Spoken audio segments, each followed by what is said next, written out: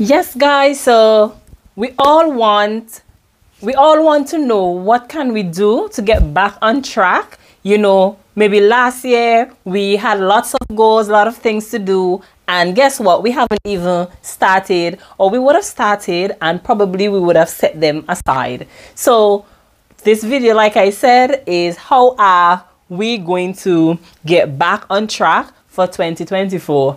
And whew, like, for those of you who probably would have set, your New Year's New Year resolutions, or who believe in New Year resolutions, kudos to you. But like for me, I usually just continue to work on my goals, and there are things where I'm lacking in my life, I try to build on them. I try to improve where I can, and yeah, so let's jump right into the video. So I just want to say once again, Happy New Year. And for all those subscribers who have been rocking with me for some time, like I said, I have been missing for quite a while. I haven't made a video, but sometimes life gets in the way, and sometimes we just like we're just missing in action where certain things is concerned. However, I'm trying my best to do much better in 2024, because I think, like, for instance, sometimes, I search on the internet, I search on YouTube, sometimes for things that I want for myself personally, and sometimes I'm like, the video is not even there. So I am going to try and fill in that gap. So for those of you who do not know, I am a nurse by profession, and like I said, my channel is all about fashion, beauty, lifestyle, nursing, and anything that I choose to put on this channel. So if you haven't yet subscribed, please go right ahead and press that notification bell, the subscribe button, so that whenever I upload a video, you'll be first to be notified. Thank you. So I can jump right into it, and sometimes it's always good to make a little note, so that way you will not get off track. So at times you might see me looking down, but I just want to make sure that I stay on track, keep it within specific time, don't get it drawn out, and get to the point. All right, so how are we gonna get back on track? So first of all, I think that we have to establish a routine. For those of sometimes not everybody can do a routine, but having a routine is really good, and with the routine it helps you to keep discipline about what you really want. So let's say, for instance, that maybe it can be waking up a specific time of the day, because when you start your day very early, it sets the tone for the remainder of the day. Don't get me wrong, there are some people who are not early risers, or there are some people who are late risers. To each their own. But I'm just saying, if you can have a routine and try to stick to that routine, and you will be amazed as to how this can transform your day and also your life. Okay, so maybe it's getting up early. Let's say you start your day by maybe getting some fitness in. So start a routine, and that should probably help. Another thing to get back on health, on track, is like, focusing on your self-care. And self-care self-care is a range of things that we can do, as it implies self-care. So the main few things that you can narrow in is your hair, your skin, and your nails.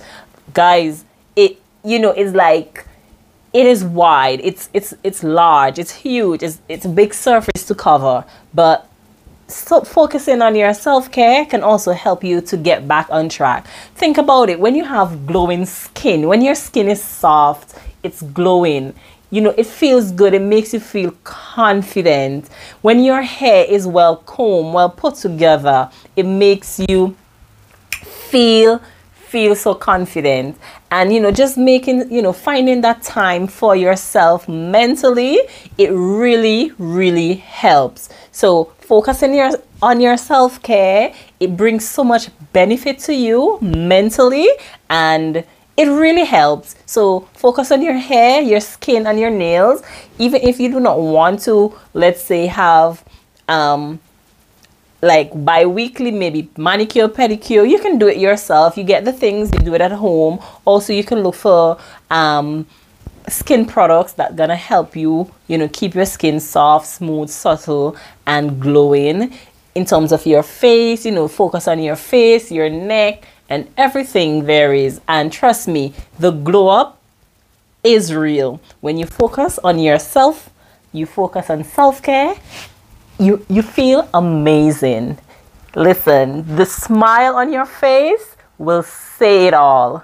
You feel so amazing. All right. Another thing you can do is plan ahead.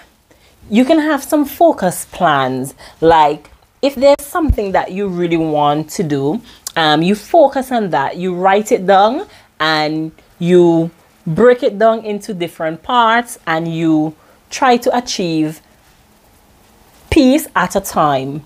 Because sometimes when we try to do everything one time, we become and we feel so overwhelmed.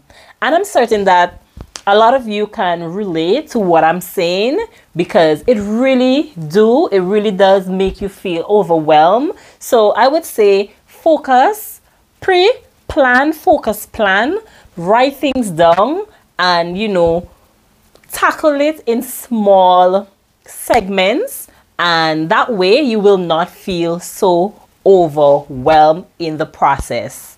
All right. So listen, 2024, for me, I want it to be a season of abundance. A season of abundance. And why a season of abundance? Because sometimes, you know, I tend not to, you know, like go after my goal, the things that I really need for the force. And sometimes I can procrastinate, and I am taking that procrastination and I'm just gonna go for it. And like one of the things I always say, sometimes we tend to watch other people and, you know, like stress, like sometimes you ask yourself questions like, why am I not reaching this point? You know, even if you put in the work, you're not getting to a point, you know, of maybe a fulfillment. But everyone have their season, and one of the things I always say, it is slow and steady. And if you just continue to be disciplined and you do the things that you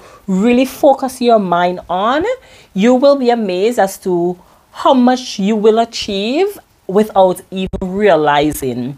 And another thing is, when you can relate to other people, whatever situations, it really helps.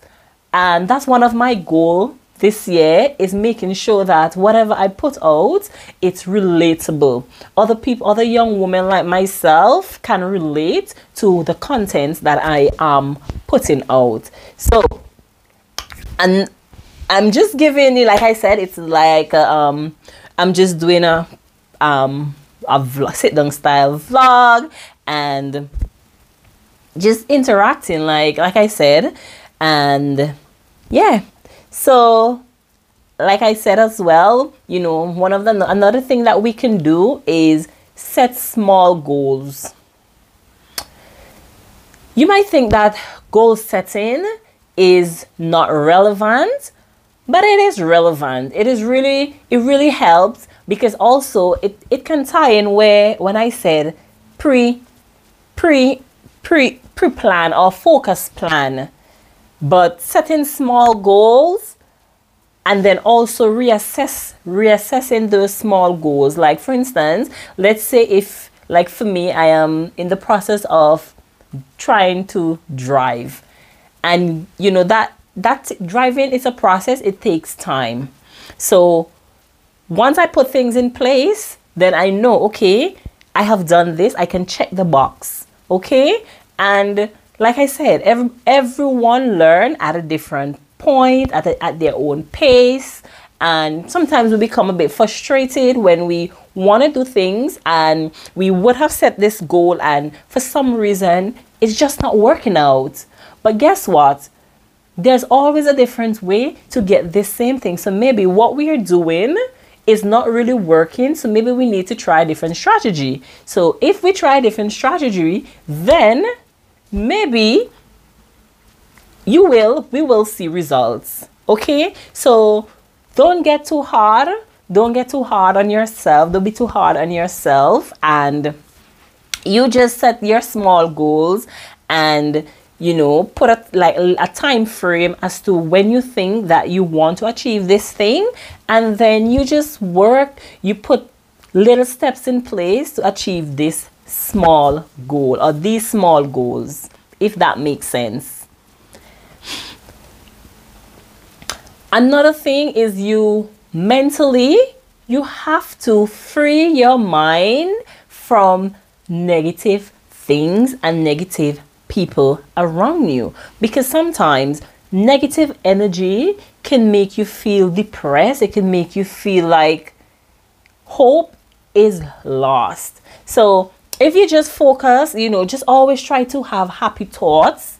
And sometimes one good way, let's say, if you're into like listening like motivational speeches, sometimes that can help jumpstart your day in the morning, because listening positive things, it feeds the mind. It makes your mind tells you, that, oh, this is wonderful. Like, it just like that energy, that positive energy. Think about it. You wake up in the morning and the first thing you're hearing is sad thing, bad words, like negative things, like, oh, you can't, everything, all the negative words to add to this. It makes you feel angry. Sometimes it makes you be depressed, like you just don't want to do anything at all. I am certain that you can relate to that. But so what I'm saying, in order to help you to reset and refocus, you just have to always think positive, keep away from, like I said, keep away from negative people, keep away from negative things around us, and just try to be positive.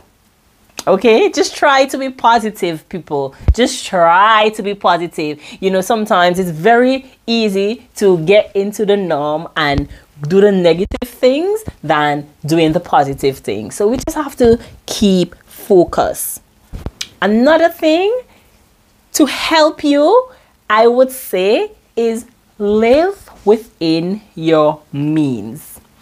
Sometimes, like I said, to each their own, but living within your means, it is a plus, because one of the thing is, like, let's say you don't have something and you probably want to borrow, whether it's loans, you have your credit card, you have like numerous credit cards, because credit cards is monies that doesn't belong to you that you're going to spend. And guess what? You have loans, and sometimes your incomings are less than your outgoings. Does that make sense? Yes. So for instance, if you have a monthly job, you get your salary, you don't have any additional income coming in, and then you have all these extra overheads. Sometimes it can make you be in a place mentally that you do not want to. And sometimes it's all because that you're not living within your means. And sometimes it's good to make positive sacrifices. So one of the things I practice, if I really need something, and you notice I said need. If I really need something, I will try my best. And depending on the urgency of the thing that I need, I will try my best to plan and budget for that thing. I don't, because if I don't have the disposable income, I am not going to do it. Unless if it's something that I really, really need. And it has to be, let's say, something life-threatening but it's not life-threatening, so I don't really have to put myself in the added strain of putting myself in extra debt and all of that. All right, so living within your means is another good way to refocus and, you know, jumpstart your 2024. And I'm certain that all of these few tips that I just give you should help. All right. So those are just few minimal tips that if you literally use, it will help you to refocus your 2024.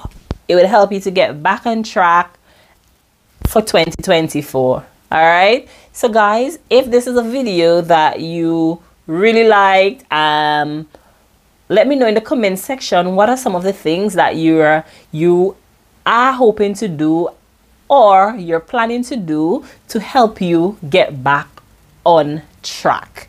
All right. We know that it's not easy, right? It's not easy because sometimes, like I said, procrastination is a joy killer. And if we do not try our best to keep focus in whatever we are hoping to achieve, it can be very daunting. It can be very stressful. We know this. All right. So I am so happy to be back here. Like I said, 2024 is a year of abundance, and I am going full head on, and I'm going to achieve just that, full abundance. So at the end of 2024, I can look back and I can say, I have made it thus far. I have achieved, because I've been goal setting. I have been planning things, like writing things down from since ending of last year, around September, November, because I said to myself, I just had a vision, and I said, no, I have to do this for myself. I have to regain that momentum, because it has been a while I haven't posted on my YouTube channel, but say what? We always have time to restart. So here I am, just giving you a few tips how to refocus and how to reset or restart, or how to just get back on track 2024. So guys, it was nice to have you here with me on my channel today. So look forward to seeing you in my next video. Bye now.